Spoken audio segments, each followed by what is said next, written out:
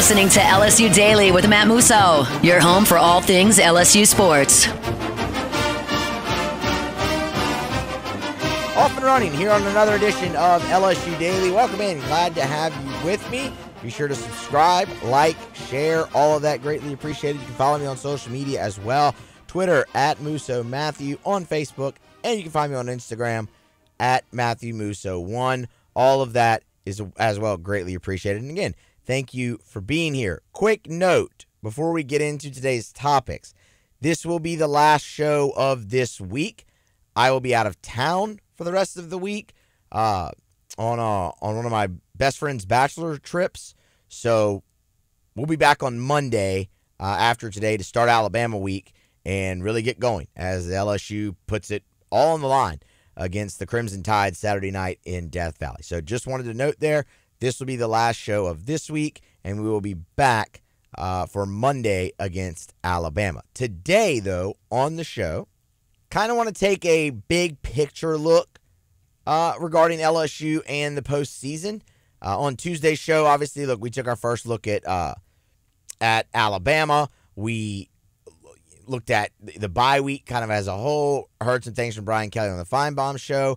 And then, of course, Brian Kelly met with the media on Tuesday evening after practice ended for one of two availabilities this week. He did give an update on Garrett Dellinger. That was really the newsiest thing that came out of there. So we'll pass that along as well. In fact, let's start there, shall we? Let's just start with the injury to Garrett Dellinger. So, by now you know, Dellinger goes down in the Texas A&M game. It is a lower leg injury. He tries to work it out on the sideline, can't, goes into the locker room for a tape job. The LSU radio broadcast deemed him probable to return. He comes back out of the locker room at halftime, gets on a stationary bike. He's still in uniform, still in pads, but ultimately never comes back into the game. Redshirt freshman Paul Mubenga is the replacement, and that's a really tough spot for a redshirt freshman to come into on the road in that hostile environment like Kyle Field when everything was going wrong against you late in that game. He had to grow up in a hurry, and he had some struggles. Brian Kelly on Tuesday evening updated the injury to Garrett Dellinger. It is a high ankle sprain. His status is in doubt for the Alabama game, but Brian Kelly added, they have the bye week and another week. They hope this is just a rest week for Dellinger so he can get recovery, heal up, get some treatment, and hopefully be ready to go for them a week from Saturday when the Tide come in. So high ankle sprain for Dellinger. If he can't go, you're looking at Paul Mubenga being the guy that slides in, and that is very, very, very significant. It would be Paul Mubenga's first start at LSU, and it would have to come in a extremely meaningful game, in the most meaningful game of the season against the Alabama Crimson Tide. And while, no, Alabama's defense isn't what they have been, that's still a really tough unit to go up against for your first start as a redshirt freshman in a game with that much on the line. This is why we talked about the injury and surgery for Tyree Adams so much, because Tyree Adams was your sixth offensive lineman, not your backup tackle, not your backup guard. He was your sixth offensive lineman. He was the next guy up at every position except center. He was the guy that has taken the biggest jump, and that allowed him to be in that position, and you saw it earlier this season. Coincidentally, Garrett Dellinger was out against Nichols with an upper body injury. A couple nagging injuries there for Dellinger, but for the most part, outside of that, he's been extremely healthy. He was back the next week against South Carolina there. But anyway, I digress. Dellinger's out against Nichols. It's Tyree Adams that starts in his place at left guard.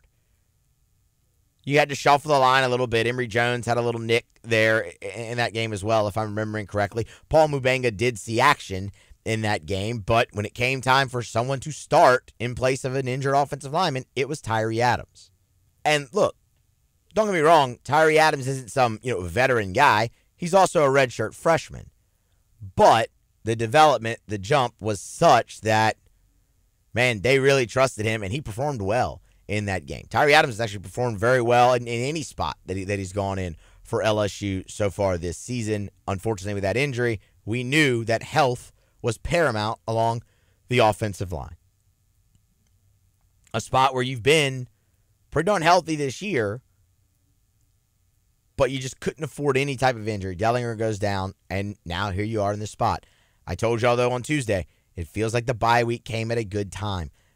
You're finally dealing with nagging injuries if you're LSU. For the most part, up until this point in the season, LSU's injury had all been season-ending, right? Guillory, Emery, Perkins, Malbrew. Like, we go down the list. And yes, that stinks. Like, that sucks. But you could move on.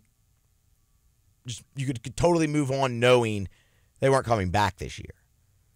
Now you have Daniels dealing with a nagging injury. Dellinger with a nagging injury. You got Allen with turf toe. Hopefully this bye week serves as more of a rest and recovery for those guys, and they can get back and be ready to go against Alabama. So Garrett Dellinger, high ankle sprain. No designation on his status for a week from Saturday against Bama, but Brian Kelly is hopeful that this is a good week of rest and recovery, and he can be ready when the Tigers welcome in the Tide. Okay, now let's talk big picture. And I could go really deep into this conversation. I will attempt to not do that because we're starting November here from a football standpoint for LSU. There is a lot of football left to play in the SEC and around the country, but just kind of want to give you a couple scenarios to look out for. And first and foremost, it starts for LSU, win. It's that simple for LSU. But after the Tigers lost to Texas A&M, and look, here on this show, before we even started the recap, I was like, let's get this out of the way.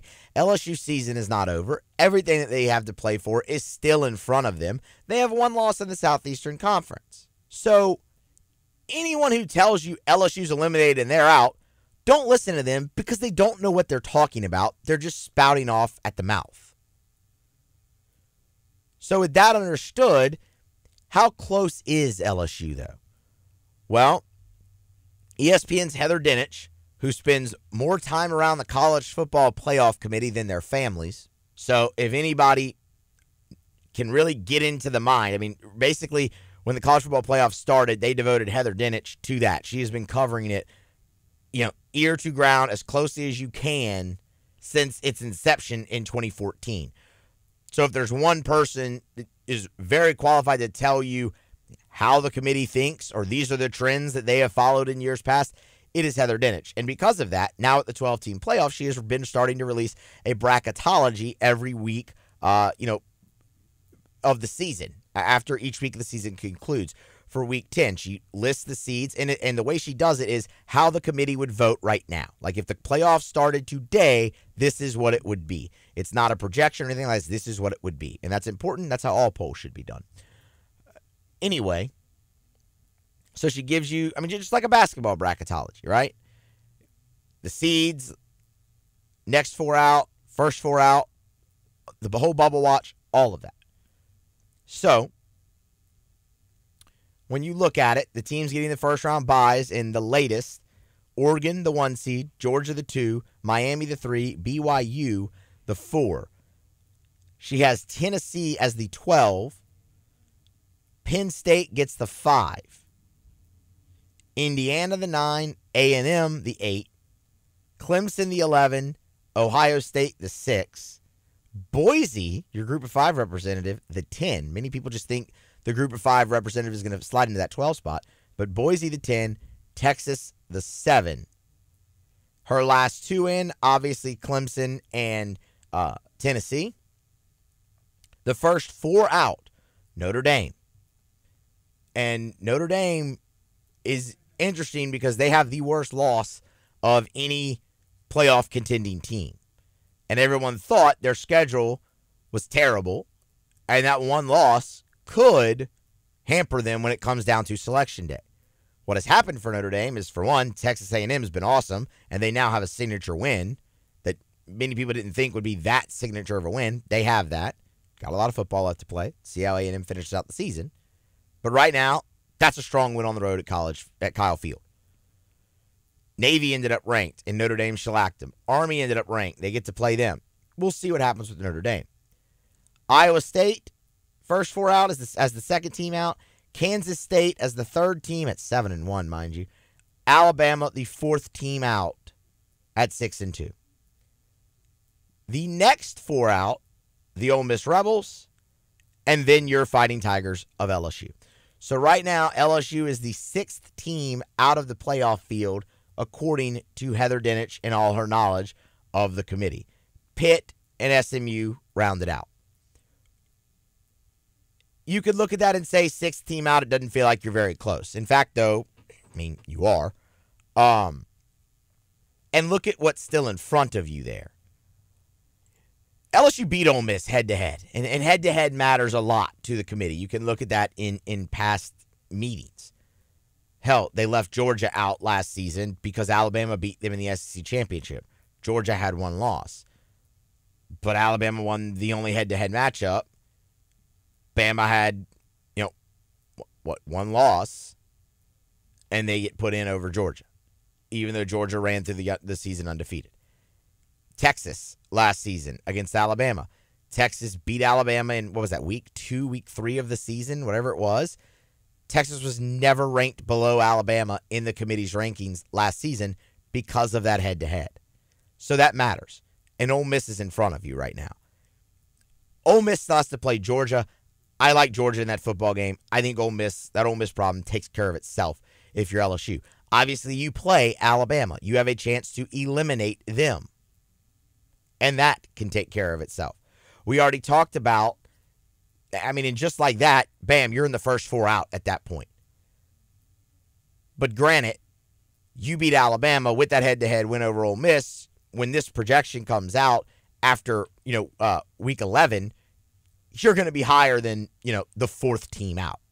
The other thing that is intriguing to mention is there are things that are going to happen this weekend while LSU is off. Pitt and SMU play each other, right? That's two teams that, while they're behind LSU in this projection, I understand, that is two teams who are undefeated in the ACC. And the ACC getting two bids would take a spot, considerably from the SEC, and it's not really a very strong conference. None of those teams, Miami included, currently undefeated in the ACC, have any signature win. None of them. They just don't. Now, again, Pitt and SMU play each other. Pitt also has to play Clemson. There are chances. The only team that really doesn't have a chance is Miami until the ACC championship. But just kind of keep an eye on the ACC. Same thing in the Big 12. You've got teams that have to play each other. What is interesting in the Big 12, and I'll just throw this out there, not necessarily for an LSU perspective, but just in general, looking at the playoff, Colorado.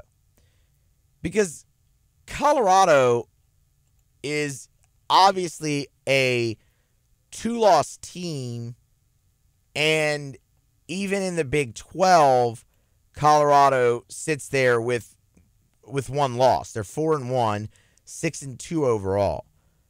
But Colorado's really starting to play good football, and they're ranked 23rd. And if they find their way to Dallas for the Big 12 championship, they could totally bid steal. Because right now, Colorado's only path is winning the Big 12 championship. And say they beat BYU, who's going to be projected in the playoff by the time they match up. Same thing maybe with an Iowa State, one of those undefeated teams, but I lean BYU more. Colorado steals the bid and gets the automatic. Is BYU still in? Does the Big 12 become a two-bid league? It's the same conversations we always have with basketball and baseball. Because the Big 12 right now is a one-bid league. I don't care that Iowa State's undefeated. They have no signature win. Iowa maybe, but that's not really, that's their best win. It's not a great win. So just keep an eye on that as well. But for LSU, and again, like I said, you have things that will play out this week that could change this projection going forward into Alabama. But for LSU, what you have to do is win. seeing them as the quote-unquote sixth team out of the field right now, that can sound terrible, but it's really not when you consider everything that is still in front of them and the teams that they've already beaten and the teams that are still on their schedule to play. And for what it's worth, back to the Ole Miss thing for a moment if I could, Heather Dinich even in her write-up about LSU said, quote, if LSU and Ole Miss both finish as two-loss teams, the Tigers' head-to-head win against the Rebels could be the difference in the committee meeting room. Plus, losing in Vegas to USC could wind up looking better than losing at home to Kentucky. That's a bad loss for Ole Miss on their home field as an undefeated team to a Kentucky team that just, keeps losing. Kentucky is 1-5 overall. 1-5 in the conference, 3-5 overall on the season. And it's not really going to get much easier for the Wildcats. So that loss is going to continue to deteriorate. Now, yes, I know USC hadn't been good. But, man, you really need what you need the USC win to look better if it comes down to you and Ole Miss is better than that Kentucky loss. But here's the thing. Root for Ole Miss to lose. They have to play Georgia. I think they will lose that game. Beat Alabama. Root for Tennessee to lose to Georgia. And quite honestly, I think Tennessee will lose that game to Georgia. And that would knock them out. It's the conversation we had Monday. Finish 7-1. Finish 7-1 and 10-2. And you're going to be hard to keep out of the playoff. Because then you would also have wins over Alabama and Ole Miss. All right. That's going to wrap it up. Y'all be sure to like, share, subscribe. Please subscribe and share. That's the most important thing. Follow me on social media as well. And again, one more reminder, no show the rest of the week. I'm out of town on a best friend's bachelor trip. We'll be back on Monday of Alabama week. So be here then for more LSU Daily.